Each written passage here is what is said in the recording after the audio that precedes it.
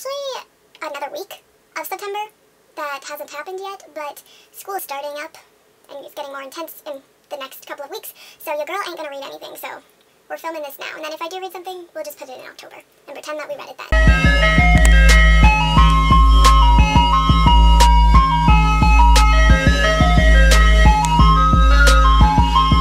Hey guys, it's Jay, and today I'm here with my September wrap-up for 2017. I read a total of 14 books this month.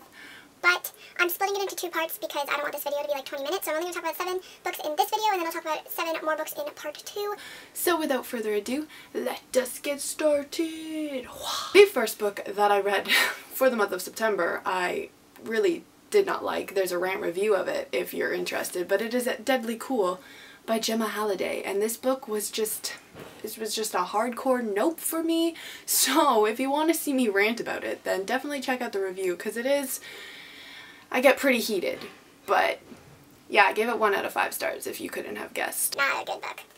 I just hit myself. The next book that I read was Monster Republic by Ben Horton, and I gave this a 1.5 out of 5 stars. Honestly, my reading month was not very good. Like, there was not a lot of very high ratings except for like 2 or 3 books, so that's what you get when you choose to read books that have been on your shelf for over 2 years. This book follows Cameron Riley, who used to be your typical 14-year-old boy until he attends a school field trip where a giant nuclear explosion occurs. With the hopes of creating a new army, a mad scientist named Dr. Fry takes Cameron and stitches him back together, and that's when he escapes the laboratory and decides that he is going to join the Monster Republic, which is a group of Dr. Fry's reject soldiers. So the book concept sounds like it could be interesting, right? It wasn't. I feel like there was no plot, nothing really happened in the book. It was just kind of boring. I wanted a lot of action. There wasn't really any action. I didn't really connect to any of the characters. I honestly didn't give a shit what happened to them in the end.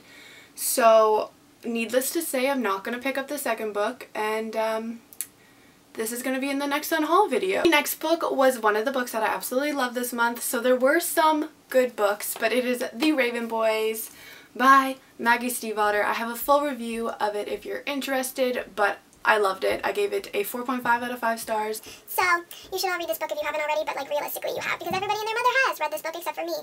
I still need to get the rest of the series like ASAP. The next book that I read is called Riding Out the Storm by Claudia Jones, and I gave this a 1 out of 5 stars on Goodreads. The book follows Emily Clark, who has always loved swimming, and then one day in her PE class she jumps into the swimming pool and she gets this deep fear of the water, and she ends up starting to drown until her teacher pulls her out. Now she's getting nightmares every night, and her parents begin to worry about her, so they suggest that she goes to a therapist in order to try to figure out what is going on with her. So the therapist suggests that she try hypnosis. So when she goes under, she actually realizes that she's having flashbacks from a boy named Michael who drowned in 1981. I really did not like this book. I found the entire thing to be boring and bland. All the characters annoyed me. The dialogue all seemed super forced and unnatural, and I really didn't like it. It's probably going to be in the unhaul video as well.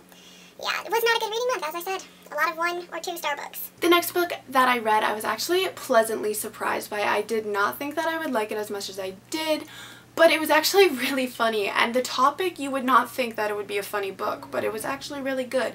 But it is Triggered by Suzanne Vaught, and I ended up giving this a 3.5 out of 5 on Goodreads. It's about a boy named Jersey Hatch who ends up trying to commit suicide by shooting himself in the head. Now, several months later, half his body is left useless, and he also can't control some of the things that come out of his mouth. He also doesn't remember a lot of things prior to his attempted suicide, which one of the things is why he tried to commit suicide in the first place. Now this is basically the story of him trying to figure out why he shot himself and what was going on in his life and trying to cope with that. I honestly, as I said, did not think I would enjoy this as much as I did. I was really intrigued by it because it is a mental health book, and if you've been on this channel for a while, you know your girl loves herself some mental health books. So I definitely was excited to pick it up, and I was very happy that I did. I really liked how we got to see glimpses into everybody else's lives and how Jersey's attempt at suicide affected everybody else in his life. There was a great balance between funny moments and very serious moments in the book, so I really enjoyed that. It wasn't such a dark book. It also had its very funny moments as well. The next book I was actually pleasantly surprised by as well. It was another one that I was kind of iffy on picking up, but it was a mystery thriller. So I was like,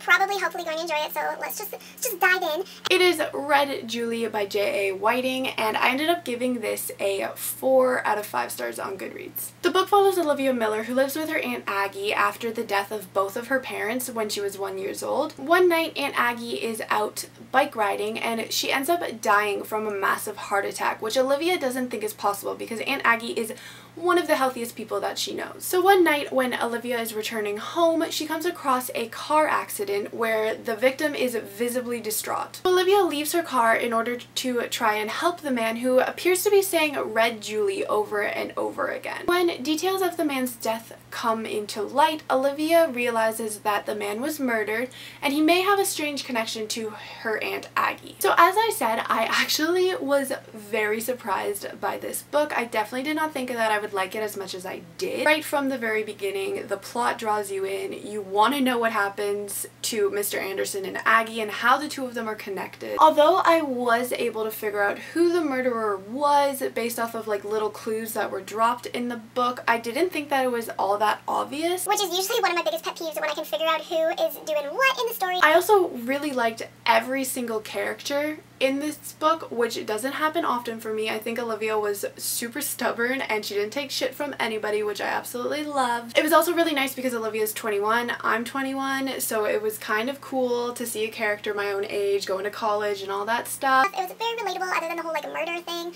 Still, I liked it a lot. I also really liked how witty she was. The dialogue between her and Joe and her and Brad were really great. Brad is like the love interest. He's super cute. I love him. Joe is Aggie's love interest, but he's like this little old man and he's just adorable and he's just like a precious little cinnamon roll. I also really liked how the romance wasn't like a giant aspect of the plot line. It was just kind of mentioned here and there, which was nice. Because sometimes you need a break from that romance, you know? You just need a break and you need a killing, which is what I got. Overall, it was a super fun read, very fast. I read it in a day and it's a good thriller if you're looking for something quick and easy that doesn't make you think too hard. And then the final book that I'm going to talk about in this wrap up is Bay Girl, and this is by Heather Smith, and I ended up giving this a 3 out of 5 stars. I wasn't really expecting much from it.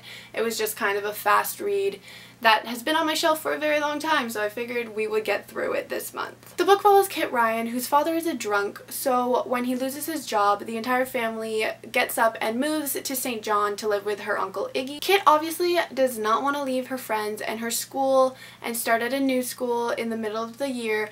That's when she meets a boy named Elliot, and her very depressing life seems to be taking a turn for the better. The book wasn't really anything special. It wasn't like a standout book to me, but it was enjoyable, and I really liked how it was set in Canada. Because a lot of books are not set in Canada, so it was nice to see some representation of the Canadian people, you know? Although I did find the book to be very slow at times, it dragged on and on. It was funny at times. I think that Mr. Adams was the best part of the story. He was definitely my favorite, and honestly, I just wanted the whole book to be about Mr. Adams. He was hilarious.